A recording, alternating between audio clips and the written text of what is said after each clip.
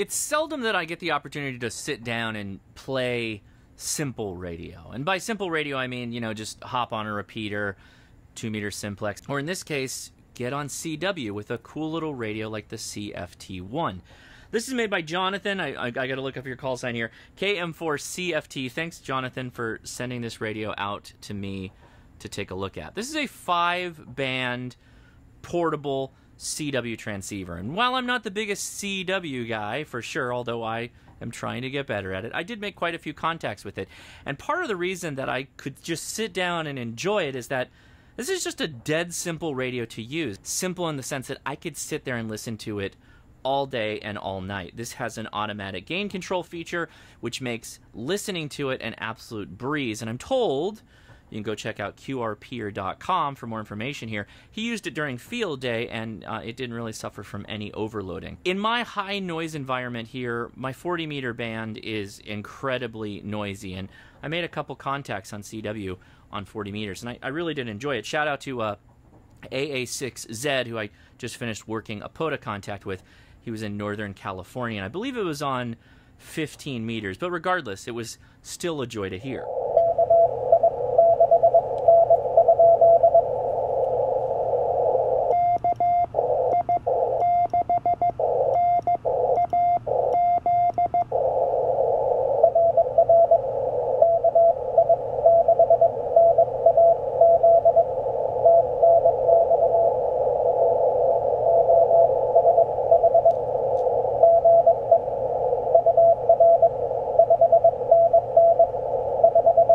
The design goals of this radio were met in full effect by Jonathan in that it is a simple radio to use. It packs a decent amount of bands that are often used for SOTA and POTA. It sounds incredible, and the menu system, which a lot of people get stuck in, particularly with smaller radios like this, is incredibly simple to use. There's really only a couple settings, like your CW key speed, your tone for the side tone, as well as what type of key you use, iambic straight, and yes, it has A and B mode, as well as setting a series of messages, and there are 4 on here. I set it to CQ, and thank you, you are 5NN BK. Anyway.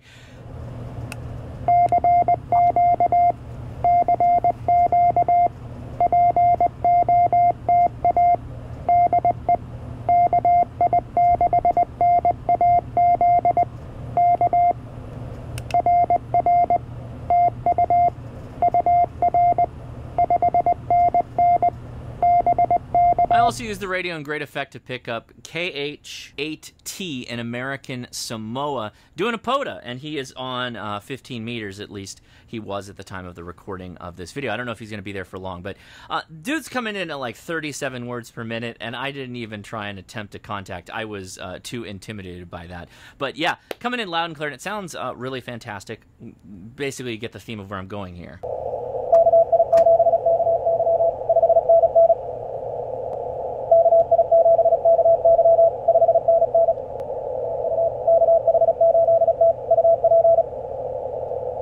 Now, power output's kind of an interesting note, and I'm going to run B-roll for this for y'all to take a look at, but this put out like 10 watts on 40 meters, and then it gradually worked its way down. The highest draw in amperage was 1.5 amps, and it steadily goes down with about a 0.3 amp draw on receive, or in my case, running it off of a simple USB bank and a USB-C to 12-volt power delivery system. So 40 meters, what kind of power output do we get?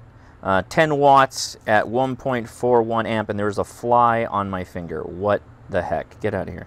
On 30 meters, 4 watts out at 0.81 amp. On 20 meters, 6 watts out at 1 amp. On 17, 4 watts out at 1 amp, or 4.5 about. And at 15, 3.5 at 0.83 watt, or amps. Not bad. I gotta say, that's pretty respectful though. Let's go back to that 40 meters for a second. That's pretty intense.